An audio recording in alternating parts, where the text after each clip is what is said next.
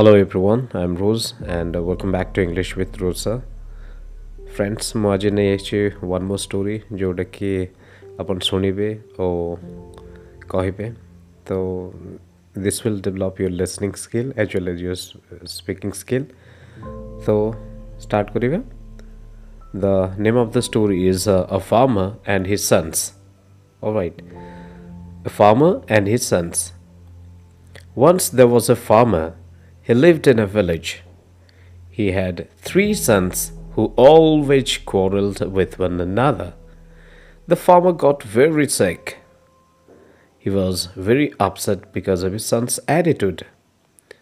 One day, the farmer went outside and he brought a bundle of sticks. He asked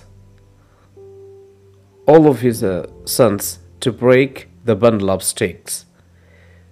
They all also tried their best to break it, but they could not do so.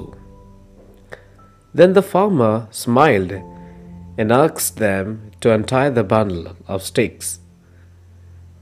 He told them to break the sticks. They broke them easily. The farmer smiled and said, "My dear sons, from this incident, we can learn that united we stand and divided we fall." His sons learned a lesson and began to live together in peace.